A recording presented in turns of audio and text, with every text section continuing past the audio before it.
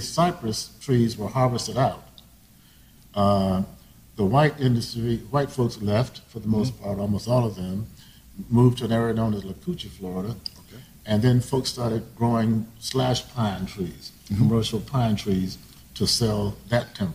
So Rosewood developed as a place after the Civil War and after the cypress was harvested out as a place to acquire wood. As a matter of fact, before the cypress trees were harvested out, about 80% of the pencils that were sold in this country came from Rosewood markets that was shipped out of Florida to New York.